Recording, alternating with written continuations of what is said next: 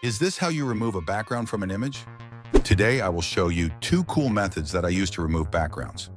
By the way, don't forget to like and subscribe to my channel for more photo editing video. First, we're going to select the Bezier curve from the drawing tool and turn off the fill for now. Next, select an eraser brush. Now you can easily go through the edges like this. The best part about this is that you can adjust the lines. You can also adjust the thickness, but don't make it too thin because you'll end up with a result like this. So always keep the thickness at 7.5 to get smooth edges. Once we've fully covered our subject, turn on the fill.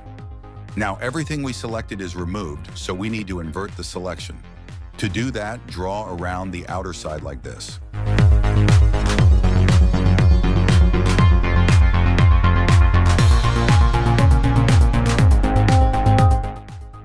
And now you have a clean cutout image. Now for the second method, which is my favorite, dot, using the lasso eraser. Click on the special tool, and from there, you can find the lasso eraser. This tool gives you a smooth edge cut, and you can use the Bezier curve to remove the background. So these are the 2 best methods to remove backgrounds in Ibis Paint X. I hope this video was helpful. Please don't forget to like, share, comment, and subscribe to my channel.